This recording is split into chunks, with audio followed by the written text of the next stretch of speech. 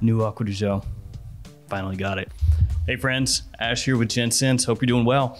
If you've been around for a while, you know that this one, the original Acqua di Gio, was basically my wingman for years back when I was younger. This was my signature scent. I wore this an unholy amount. I went through, I couldn't even tell you how many bottles. And more recently, Acqua di Gio Profundo I think is fantastic. Absolutely love this one too. Then of course there's Acqua di Gio Profumo, Acqua di Gio Profundo Lights. There are so many Acqua di Gios out there that people love. And now finally, the new Acqua di Gio Eau de Parfum, the newest flanker in the lineup. Took forever to get my hands on this. Now that I finally have this one, I'm gonna go ahead and unbox it, show you guys the presentation, spray it on, and see how this stacks up. Is it better than Profundo, better than Profundo Lights, or is it just kind of forgettable?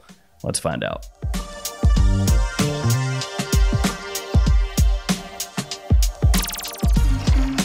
And I'm gonna go ahead and link this one in the description below where I picked it up from, and also links to some of my other favorite Acqua di Gios. Let's go ahead and crack into this one. Let's open it up. Gonna have to banish the cellophane. The box is very simple, has a papery sort of feel to it. You got the name of the house, name of the fragrance, size and concentration on the front there. Giorgio Armani logo on top of the box. On the side, you have little info about how you can refill this bottle. On the back, you have the ingredient information, and on the bottom, you'll find your batch code. Batch code is pressed into the box. Bit difficult to see, so we'll just read it off the bottle. And here we have the bottle. Looks really similar in style to the Acqua di Gio Essenza bottle, only this one has a black wooden cap. So you got the name of the fragrance, the concentration there on the front, Giorgio Armani on top of the cap. On the bottom, sticker with your batch code, which is 38U003T. The cap does click into place, and you have a little GA for Giorgio Armani on top of the atomizer. Looks good. Overall, I like the presentation. I like the bottle. Looks classy, looks nice. Well, the time has arrived. Let's go ahead and spray this on. Let's see how it smells. Fingers crossed. It's got a little rindiness to it. A little bit of rind from the mandarin orange in the top here. So it's got this little slight bitterness to the opening. Smells really good though. Very uplifting, refreshing, not heavy-handed on the sweetness, just the right amount. And you do have more of an aromatic undertone here, that clary sage kind of coming up through the opening right away. I'm gonna go ahead and spray the original Eau de Toilette over on this arm so I can have a direct comparison. The original is much more floral, less green, doesn't have that little bit of bitterness off the top. I like this a lot. Yeah, I'm digging this. I'm kind of like jumping around on my seat a little bit. This is carrying forward with the idea that Profundo put out there, Profundo Lights put out there, this kind of grown up, sophisticated, modern take on Acqua di Gio. That's what this is. Love the way the citrus is coming across here. Not too sweet, not synthetic. It doesn't have any bubblegum facets to it. It's really interesting smelling this side by side with the Eau de Toilette also, because when you smell that EDT, yes, it's classic and I love it, but it does smell from a different time period when you compare it to the Eau de Parfum here. Yeah, obviously they're from different time periods, I know, but it becomes so much more apparent when you smell them side by side.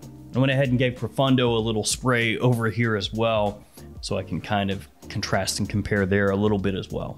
At least in the opening here, Acqua di Gio Profundo comes across a little bit sweeter than Acqua di Gio Eau de Parfum. The Eau de Parfum, a little bit more bitter, a little bit more tart. I'm really liking this. This is really good. A great change on the Acqua di Gio DNA. Now I'm a sucker for Acqua di Gio. I've said that a million times, so be aware of that, but I love how this is coming across. So what I'm gonna do is let this dry down a little bit, and then I'm gonna come back and wrap things up. I'm also gonna check with my wife, see what she thinks about it like always. So stay tuned, I'll be right back. But so far, so good, I'm loving it. I'm back, let's go over everything. First off, the wife. The opening, amazed by it, she loved it. Dry down she didn't love as much as the opening, but still thought it smelled really, really good. Now, as far as my thoughts with the whole dry down, the entire experience, projection, longevity, all that stuff, well, I guess let's start back at the beginning and work all the way through really quickly. So I sprayed it on a second time, wore it a second time. The opening, I love it. Absolutely love it.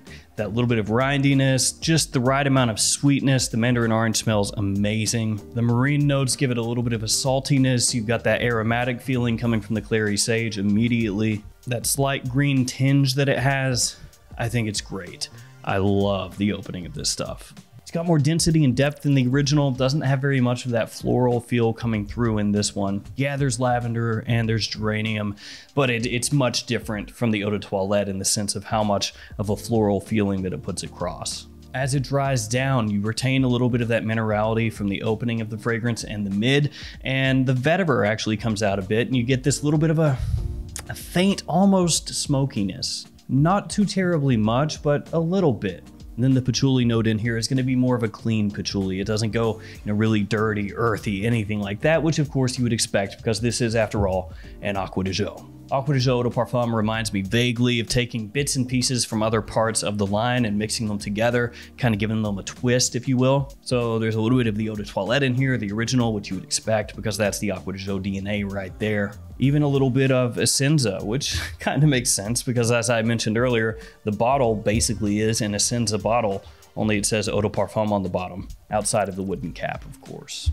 You could tie in Profundo to this one a little bit as well because of that aromatic flair that this has, and that faint little, very faint waft of almost smokiness that you pick up in the Eau de Parfum. You could probably draw a line to Acqua di Gio Profumo with that. So it's this mixture basically of Acqua di Gio's greatest hits, all put together and given a little twist. For an aquatic fragrance, this stuff is sophisticated and modern. It wouldn't smell out of place in a number of more formal situations. And that's because they did keep that sweetness in check. It didn't go overboard. Even in the opening, when you're getting the most amount of that citrus, it never whops you over the head. So you can use this just about anywhere. And I'd say the age range is wide open as well. Maybe much younger guys would gravitate more toward one of the other ones in the lineup that is a little bit sweeter, but I think pretty much anybody can pull this off. Obviously, with this being an Acqua di Gio,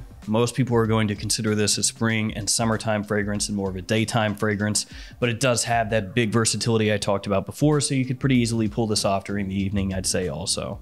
And I wouldn't put it out of question to use this in fall or winter time. I've talked about this a bunch of different times on the channel, but a lot of times those fresher fragrances, those summertime fragrances, smell amazing in the cold. Obviously, this just came out and it's heating up right now, so I'm not going to be able to test that for a while, but it could work. And it does have more density and a little more heaviness than you might expect as it dries down and that patchouli and vetiver come out and make themselves known. That woodiness comes out in the base. Now, performance-wise, keep in mind, this is the first time I'm wearing it, so take it with a little grain of salt, but it seems to be really good, actually. It projects really well. Much better than you might expect going into it with it being an Acqua di Gio. Not that Acqua di Gio is necessarily a weak fragrance line, but it's got aqua in the line. So automatically people are going to assume that at best it's probably gonna project moderately. But this stuff really pushes out and it lasts forever, it seems like. It's going strong from where I first sprayed it on.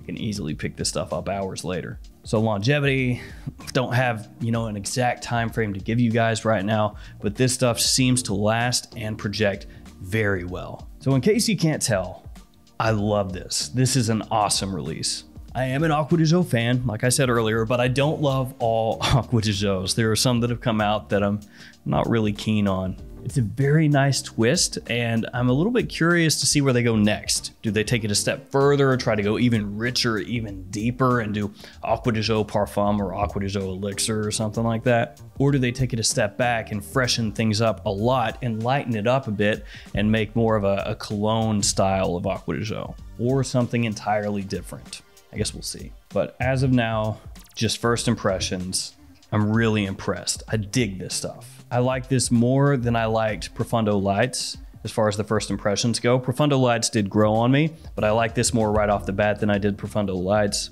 And I'd say this is right up there with Profundo as far as how much I liked it right off the bat. Really lovely. This stuff is fantastic. Ooh, it smells good from the atomizer too. And this is another circumstance where I'm pumped. I didn't for sure know what to expect. I was anticipating that I might be let down a little bit, but I'm not. Acqua di Gio Eau de Parfum, really pumped. Very happy to have this finally. And just in time too. Heading into spring, I'm gonna wear this a lot. Unfortunately, I already filmed my spring designer top 10. I might have put this in there, honestly. But there's summer. Summer's coming. So there we go. Acqua di Gio Eau de Parfum from Giorgio Armani. I love it. I'm really pumped. very happy. Not much else to say. I'm just glad, because you just hate to see one of your favorite fragrance lines come out with something and then you get hyped for it and get it in and it sucks. Just so deflating. So I'm very happy that I love this one. So there we go, guys. If you smelled this, let me know what you think about it in the comments. Thank you for hanging with me. Thank you for your support. Stay safe out there. I'll see you guys tomorrow with another fragrance video. See you later.